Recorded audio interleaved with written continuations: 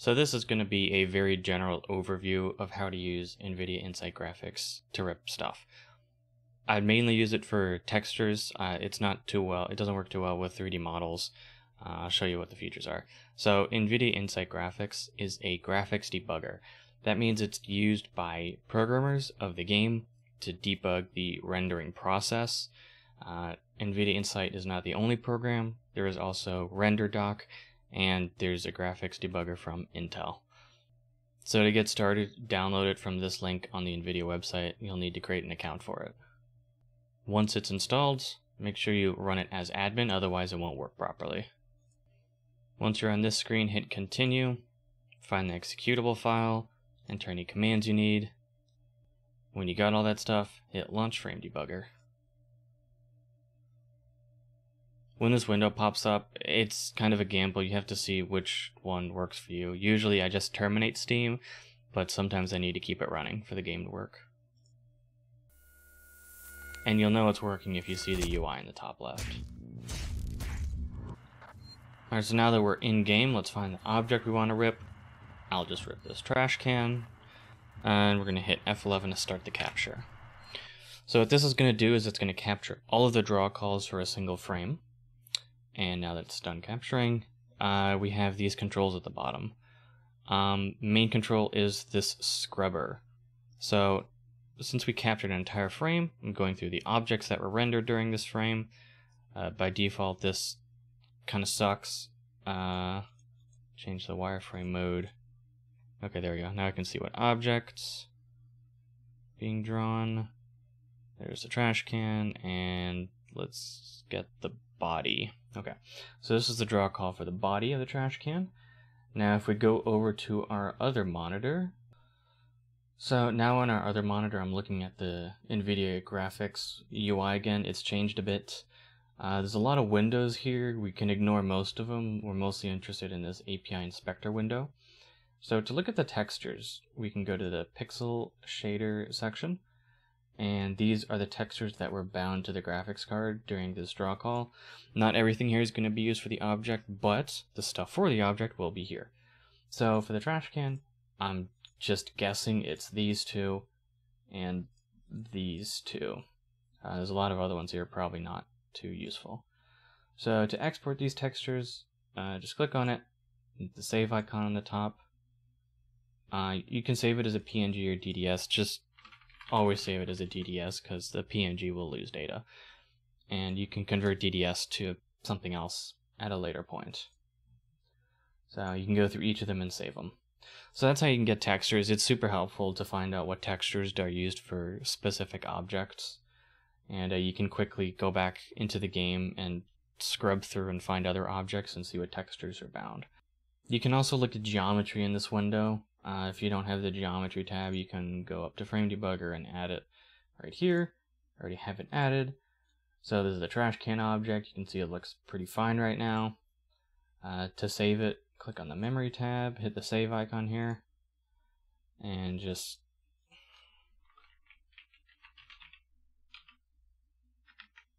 save it. So that was all I had to show off for Nvidia Nsight. Like you saw, it's pretty useful for texture work, both finding what textures go with what object and exporting textures if you need to. The rest of this video is going to be showing how to import the 3D export into Blender. It kind of works, and it's also kind of complicated, but it's better than nothing. So if you want to see that, stick around till the end of the video. Alright, so here's our model file. It's in the CSV format, which is pretty unusual for models, so we're going to need a specific add-on for Blender to import it.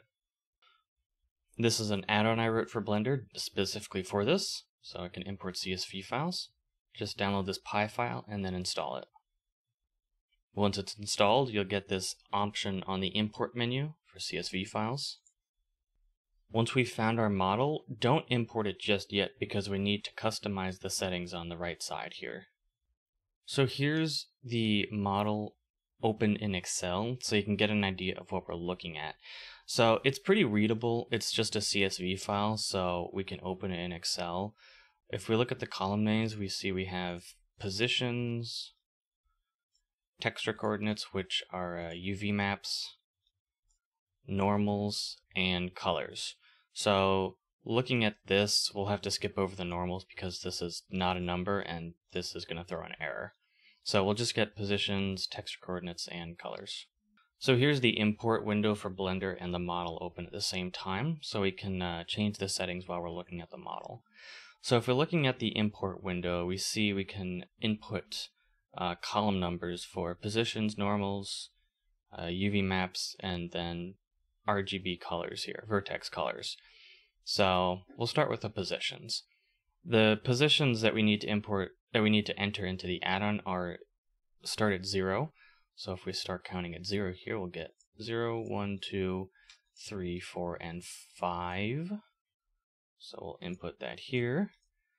Since we're skipping over normals, I'll just import the same column numbers so we don't get an error. We can always recalculate these in Blender, so it's not a huge deal. Let's get the texture coordinates. So we left off at 5, 6, 7, and 8.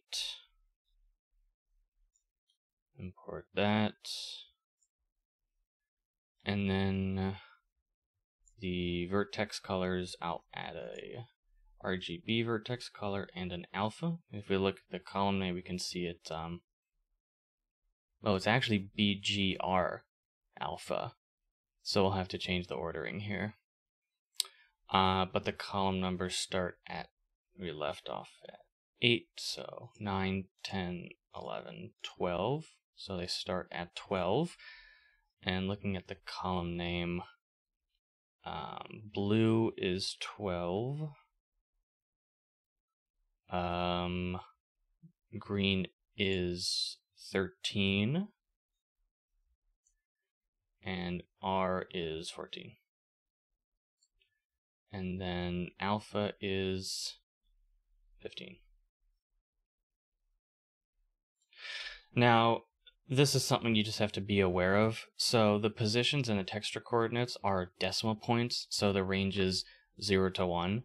That is what this add-on expects. Looking at these colors, they're not.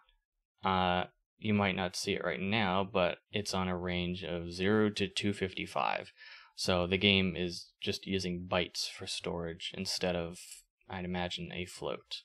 So we need to get these numbers between the range of 0 and 1. Luckily, the add-on supports that. What we have to do is check this box, Show Normalize.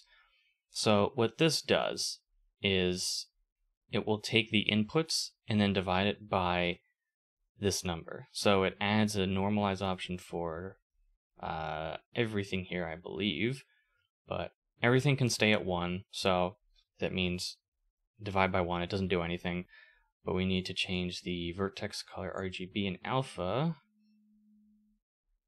I wrote this add-on and I'm a bit confused right now. 255, I'm just entering it. And then that alpha. Okay, so now that will bring these numbers to the correct range. And let's hit import. Alright, so here's our model. Looks like it imported pretty well, at least the positions did. Now let's check the UV map. Alright, looks like it's pretty small, but it looks proper. It's not all over the place, so I'm guessing that's correct. And here's the color setup. So honestly, this doesn't look that correct, but then again, I also don't know what these colors are used for. Maybe they're supposed to be interpreted some other way, but hard to say where it went wrong. But at least the positions work and the UV maps work. So like I said earlier, I wouldn't recommend using Nsight for models, but it's it'll get you most of the way there.